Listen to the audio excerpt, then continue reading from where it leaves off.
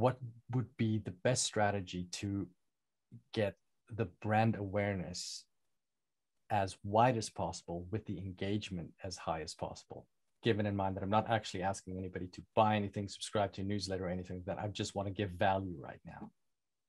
Okay, yeah. So like if your main objective right now is to get engagement, you want people interacting with you, having conversations with you, then you need to run an ad that's going to make them have a conversation. So for like example, there's this ad I'm running at the agency. It's this band, four guys, they had did a cover, this new edition cover, classic song, Can You Stand the Rain? There is nothing for them to click on when they see that ad. There's no sign up, listen now. But we're targeting people who are interested in new editions. So we're putting this familiar song in front of them, and engagement wise, it's going crazy. They're getting a ton of comments. People are following them. People are DMing them, wow, your cover was so amazing. And by that, they're naturally going to their Instagram page and listening to their original music. They're clicking on the link in their bio, they're listening. So that is like a great example of a great engagement campaign. So what they're doing is they're putting a familiar song with their own twist in front of the right audience. So for you, maybe you can perform some rock song or something that these people recognize and put it and target that audience. That's going to cause a lot of conversation. They recognize the song.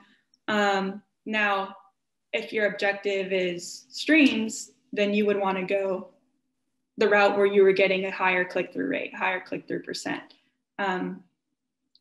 So yeah, it really comes down to what you prefer. Are you trying to get people to the streams, or are you only trying to grow your Instagram page? That's a very good point, and it's a really good example, because the single that's coming out in middle October is a cover of a very well-known song, and it's a really good cover, whereas the original too. Can I ask who the artist is? Oh yeah, it's Desperado from the Eagles. Okay.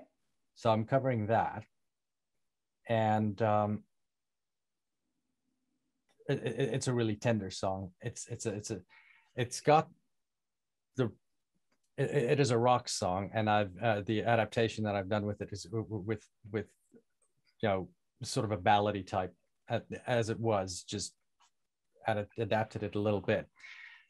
When they go back and see the original music that I've released earlier, well, those are really high amped hard rock songs. They're not quite metal, but they're really high amped. It falls within the genre, but it is very, very much, all right, let's strip everything down and then start building back up again. And I'm wondering whether or not my doing that, and I'm committed to it at this point in time, because it's already on a release date, it's already uploaded and distributed, so I can't really go back on it. But if that is going to do good or damage to me to have done it in this particular way, and if it's going to do damage, how can I try and salvage it by spinning it the right way? I don't think it'll do damage. Like, if you have a song that sounds a little bit different than the rest of your catalog, if they like that song, they go check out your other music. What's the worst that can happen? They're like, all right, this is not for me.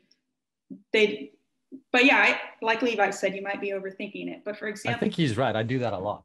Yeah, you're probably overthinking it. And like, for example, we're doing this campaign for this hip hop artist, been running ads, been struggling to find the pocket that's working. One of my coworkers said, hey, target the lo-fi community, because this song of his happens to be way slower than the rest.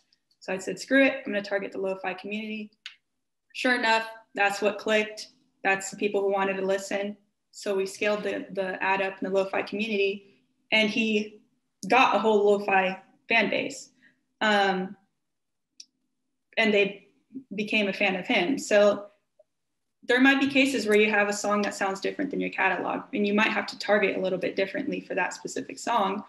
But I don't think it's an issue. Wow, what's up? It's BrandMan Sean, and if you got value from this video, we got a ton of value to offer you in BrandManNetwork.com. It's completely free. The link is in the description if you want to talk with us directly or some of the people in our community in between videos, so you can ask questions specific to you or hop on one of the live sessions that you see on the channel when we're speaking with other artists. BrandManNetwork.com is the place to go. Hop into our app. It's really dope, and you get access to free courses as well. But it might not be free forever, so hurry up and get in there before I change my mind.